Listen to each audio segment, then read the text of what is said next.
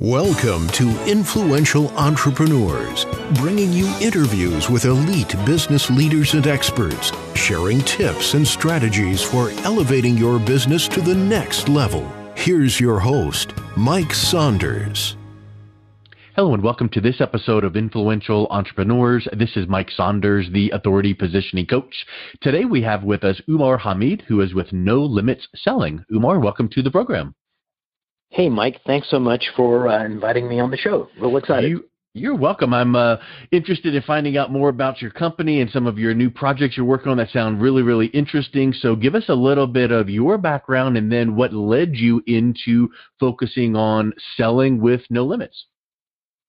So in a previous life, I was in Silicon Valley, sales and marketing at different tech companies, ran a consulting firm that would launch companies in the U.S. market from Asia, from Europe, from the Valley itself.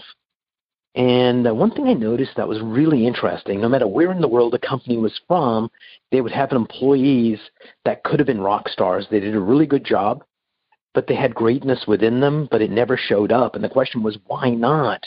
And people would invest in coaching and workshops, but if change happened, it only happened for a moment. And that was the number one thing that really interested me. Why does that happen? And the second thing was, in management teams, the best and brightest in the company would come together. And when you looked at the whole, it was less than the sum of the parts. Because when people come together, you know, the VP of sales isn't playing nice with the VP of engineering and all that human BS that gets in the way and slows us down. So in 2003, I decided this is a problem worth fixing, and the answer is not through business coaching, it's through applied neuroscience, and that started a whole new journey about how to make human beings awesomer. Well, I love your point that I know you used the phrase very specifically, sticking. It just didn't seem to stick. And as soon as you said that change, didn't seem to stick, it reminded me of back in my days working in the corporate world where you'd have your boss go off to some conference and they'd come back all fired up and all these changes. And we literally would, go back to the break room later and go, just give it a week. It'll blow over. And it did. Thank you for sharing that. You know how common that is for employees? It's like, this too shall pass. Yep. Just keep your head down and go. And it's just startling. And sometimes you have a particular department that they say, the company's doing this, but we don't believe in it. So just ignore it. We're just going to do what we're doing. And it's like, people aren't evil. People want to succeed, but that human stuff gets in the way. And if we could just get people to figure out that human equation, think of how many people that haven't written books or haven't cured cancer or haven't showed up in the world that they need to do because of what's happening inside their head. And that's my mission, is how can we empower people with the tools they need to take charge of the only thing in the entire world that we control is ourselves, and the only thing in the world, paradoxically, that we don't have a user's manual for is us.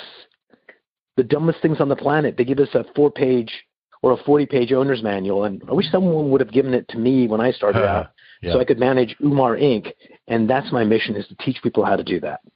Well, I think what is so exciting is I'm reading a book now, and they're making this point about way back when we were a kid, we were inquisitive, no limits, happy-go-lucky, and then all of a sudden life happens. And so it's like what you're saying, there's all this mental mess in our minds now based on what we've allowed, what we put up with, and life that's happened. And so if we can get some of that out of the way, now is it going to be a perfect Control-Alt-Delete wipe and start from fresh? Maybe not, but I wonder, like to your point, and I know this is kind of where you're headed with your mission and cause, is if you could take a corporation or a company or any organization and say, what if your people, from the CEO down, could have a small percentage of increase and change in this mindset and approach to human behavior and achievement? Doesn't need to be 100%, but what if everyone had this small incremental change? What a huge difference that would make.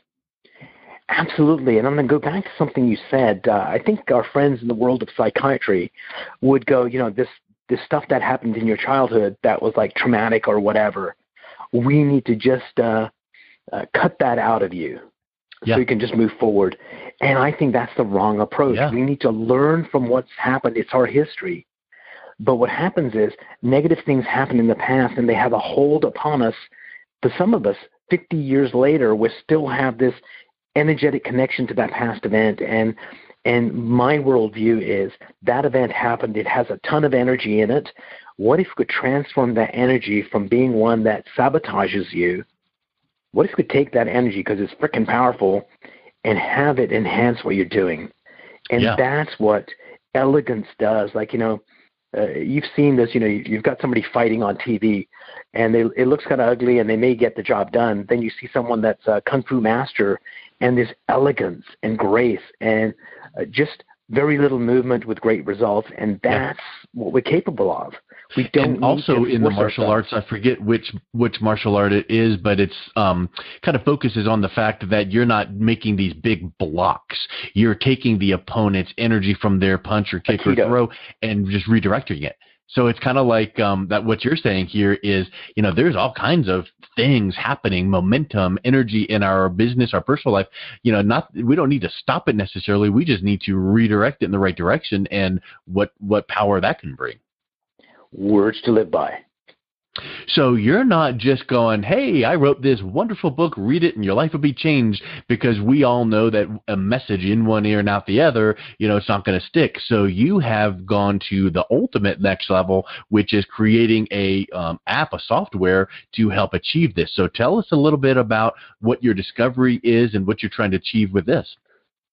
Sure. I'm going to tell you a little story first, and then I'll get to neuroboosters is what we're going to talk about. So I had this sales rep come in to see me a few months ago.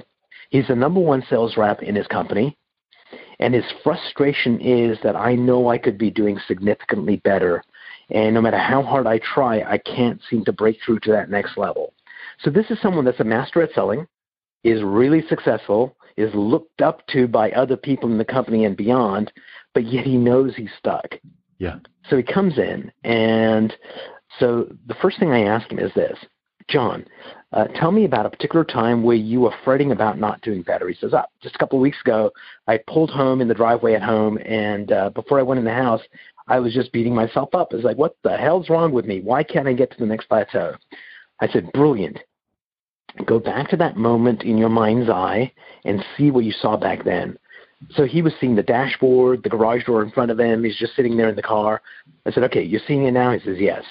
Hear whatever you were hearing, the radio, music, your inner thoughts, whatever was going on, hear it now. He says, I'm doing it. When you do those two things, you get to re-experience what you were feeling in your body. What were you feeling? He goes, that's weird. I'm feeling it now. It's an uncomfortable feeling in my lower chest.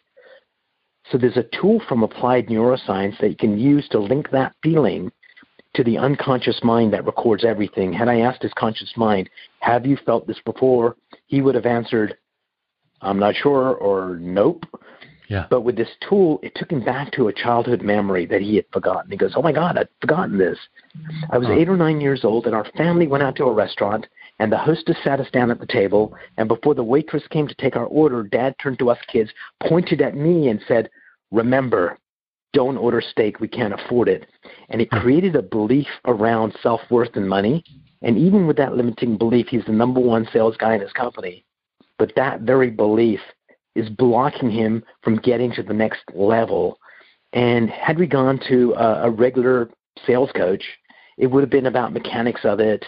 Yeah. Had he gone to a life coach, it would have been, you're made of stars and you can do anything. And it's like, I want to puke right now. But anyway, but with Applied Neuroscience, you can do these elegant, powerful things and get down to the pivotal moment, change it. And I get a call 2 weeks later saying, I'm not sure what you did, but it's like 150 pounds have been lifted off my shoulders. My level of intensity, passion, certainty is off the charts. And so I wanted to bring that kind of insight, breakthrough. What if we could give that to mere mortals in the form of an app that would allow you to decide how you want to feel or act in any situation? So this is not meditation. This is not motivation. This is transformation in the moment when you need it. And I think it's going to revolutionize sales. As you were describing that story, it made me think of something that I'm confident that you intend and would agree with. Nothing wrong with business coaching, sales coaching, life coaching, all those things. But when you get your mindset, when this guy and what your tool can do to clear the mindset, it then enhances everything else because the rising tide raises all boats. So now when that person goes back in for some sales coaching, now they're quantum leaping because they've got the foundation set the right way. Brilliant. So, if you want a really good business coach, don't call me because I'm mediocre at it at best. But as you're working with your business coach and there's this mental block, it just bogs down the entire process. And so I'm the guy you call when you're stuck, and I get you unstuck very quickly. And then you just go back to your regular coach and go do that. And your life coach, your sales trainer, your sales manager, because they've got expertise that you need. But if you don't have the mindset right and you don't have the beliefs right, then it's going to be a losing battle with lots of effort without a lot of gains. Yeah, that's huge. So tell us a little bit then, so this person that you mentioned, he pulls in the driveway and has this thought. What are some other flags, triggers that someone might be not aware of that might mean that they could benefit by this? So what are some things that are going on in someone's life that would go, ooh, that's a potential indicator? So, if I had a room full of 100 average people and I said, who here would be upset if you can't be an opera singer? No hands go up because, most people don't want to do that. So one of the things to look at is your mind will lie to you, but your body never lies.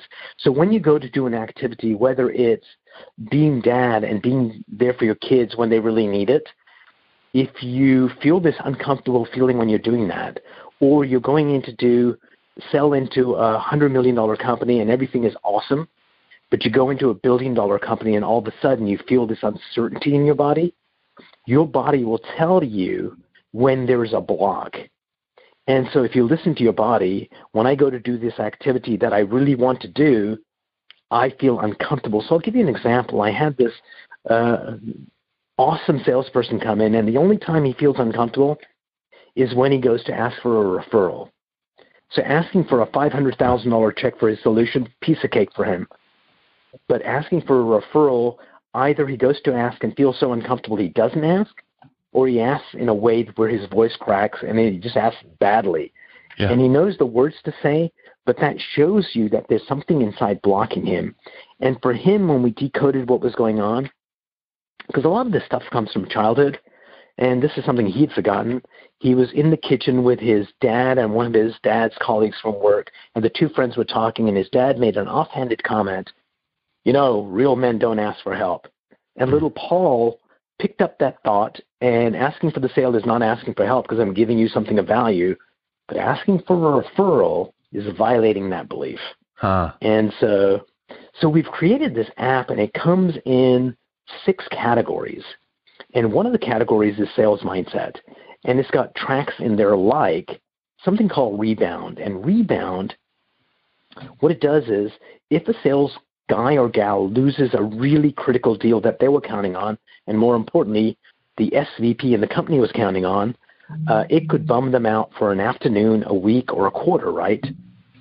And they listen to this 8-minute track. He uses a process from neurolinguistics, and he gets them to let go of the negativity of the event, learn the lesson they need to learn, and then it gets them to get into their most optimal, powerful selling mindset, all within 8 minutes. So they've lost this really big deal. Within 8 minutes, they've rebounded, and they're on the phone or making calls or doing whatever to move their company forward. And so that's the kind of change that's possible in the palm of your hand. One of the other categories is life's ups and downs. There's a track in there that I think is badly needed. A lot of executives come home and they've had a challenging day at work, and they are physically present with their family, but mentally they're checked out because they're got angst around work and stress and what's going on. They pull into the driveway, and for 7 minutes they sit in the driveway. They listen to one of these tracks called Let Go of Work. It drains the negativity from work. They know the exact thing they need to execute first thing tomorrow morning so they don't lose track of where they were, and they authentically and in true reality feel what they felt the first time they fell in love with their spouse, with the passion, the lust, the caring, the connection. And then they walk in through the front door, even if they've been married for like 20 years, all of a sudden their relationship with their family just changes because mom or dad has showed up in a way that they're fully present in this loving, connected way, and it's going to change the world. Yeah, so with these categories that you're mentioning, it comes back to my mind, kind of like the I don't know why I keep saying this over and over the last few weeks, but the rising tide, raises all boats, meaning you can focus on one area of your life and then all of a sudden notice, because I'm, I don't know, focusing on my relationship, I'm more motivated to do better at work, or because I'm doing better in my health and fitness, I want to do better in my relationships. So speak a little bit about the polishing up and improving your mindset in one area and how it can really impact other areas of your life. Sure. So let me kind of go. I want the listeners to envision a bunch of grapes.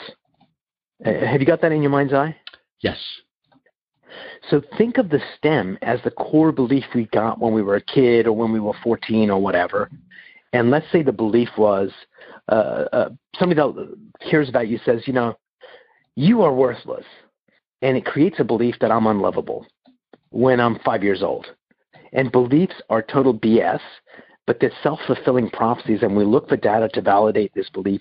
Even though we have 4 years of data that mom loves us, dad loves us, my sister loves me, but if something traumatic happens, we pick up that belief, then we're looking for evidence. And if you're looking for evidence that you're not loved, guess what? You're going to find it.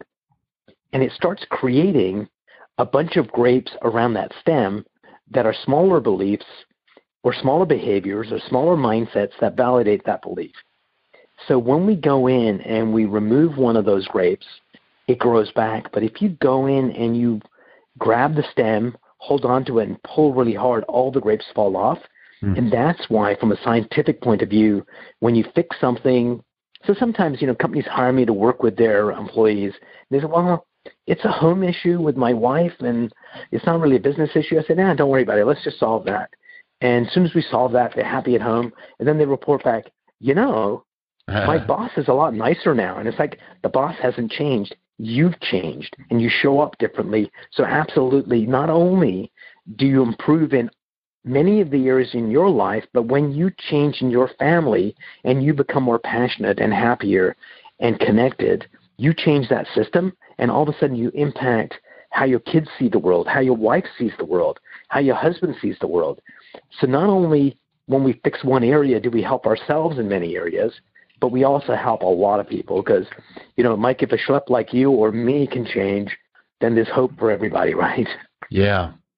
Well, and I think let's circle back around with that comment to something you said at the very beginning, which, like these the cure for cancer and all these big things. Well, if you think about some of these Elon Musks of the world and these movers and shakers, how many more hours in the day do they have than us? Oh, yeah, let me calculate here. Hold on. Oh, yeah, none. We all have the same 24 hours, and we have opportunities, and it's how we fine tune and hone those things that really makes us, take it to the next level. So one of the things that I'm finding as it's more real each time I think about it or experience it is many times we have three faces that we have. One face we show the outside world, and sometimes that, look at me, I'm pretty, or I'm smart, or I'm amazing. And some people show the outside world, look at me, I'm broken, I'm unlovable, or whatever. But this is an illusion that we show the outside world. Then we have this delusion of who we think we are. And then we have the authentic self, who we actually are. I think that's part of the human journey. But what happens is when you uncover who you are, flaws and all, and you just share that with people around you, you show up in a more powerful way and you give them permission. So I'll give you one quick example. I was at a wedding recently, and the priest that was marrying this couple, their first marriage, right at the beginning goes, I just want to let you know I was ordained a month ago, and this is my first wedding. Oh, no. There was like 300 people in the church that cheered and clapped for him because he was being honest. And we're trained that, don't show any weakness, Pretend that you're this. Yeah. And as we become bolder and we let go of those things that have been holding us down from the past, and we show up in this more authentic way, flaws and all, people see us as more powerful beings, they trust us more, and we have a bigger impact on the world. So when you think you're being clever and deceiving people, you're not. When you show up in that vulnerable way, you make relationships and you change the world. So the imposter syndrome really is not a good approach, and fake it till you make it. No, just be, it's kind of like you've heard it so many times, you be you. And I've even heard something else recently, and it really struck me, and I told the person I was talking to, I was like, you need to run with this. And then I Googled it. It's kind of like already out there. But he made this comment, real is rare. And that really is the case, isn't it? Wow, it's true. So I was at this CEO event. There was about 20 some odd CEOs in the room, and I gave them this exercise. It's like, so Mike, by any chance, do you have a negative inner voice? I would like to say I don't, but I'm sure there's hints of it. Yeah. So for these CEOs, it's like, okay, I'm going to give you a 3x5 card, and I want you to write down what your inner voice says to you that sabotages your efforts, so makes your life more challenging. Everyone writes down 2. I collect all the cards, I shuffle them up, I redistribute them, and I tell the first CEO, the card that you have, could you read it as it's emotionally written? And this CEO says, I'm a fraud and I won't amount to anything. It's not his thoughts, it's somebody else's in the group, but they don't know who. And this one CEO comes up to me later on and says, by the way, the guy reading that, John, he was reading my card. And you know what I wanted to do? I wanted to get up and go there and hug him. I can do that for a stranger, but I can't do that for myself. So we have, and those negative thoughts are not just things to kind of keep us in line. There's an underlying belief that we picked up somewhere along the way that's driving that behavior. And what I have the privilege to do is to help people uncover that belief. And when we uncover that belief and heal it and transform it, that negative voice disappears. So it's not like positive affirmations, because that's, in my worldview, kind of bullshit. But if you can just remove that underlying belief, then it just goes away. And people get to be their authentic selves and make a bigger difference, if not in the world, but certainly in their world with their family and their companies and their friends. That's awesome. Well, I just think it's so critical, and this has so many. It's kind of like the hub and spokes. Don't go out and do this before you get the foundation right. And that makes so much sense. You don't want to put a Ferrari engine in an old 1970 Volkswagen Beetle frame. It's not going to handle it. So get that foundation right. So what is the best way that people can reach out, connect with you, and take advantage of NeuroBoosters?